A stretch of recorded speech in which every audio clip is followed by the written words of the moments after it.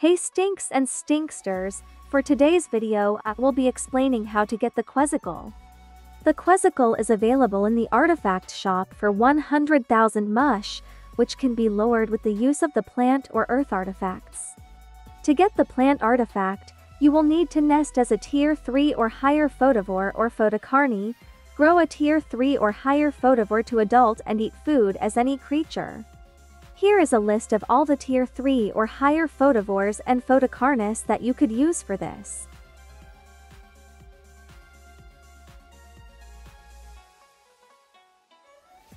To get the earth artifact, you will need to grow a tier 3 or higher Photocarnivore or Photovore to age 100, kill an age 100 Photocarnivore or Photovore or heal injury as any creature. Here is a list of creatures with the injury attack ability.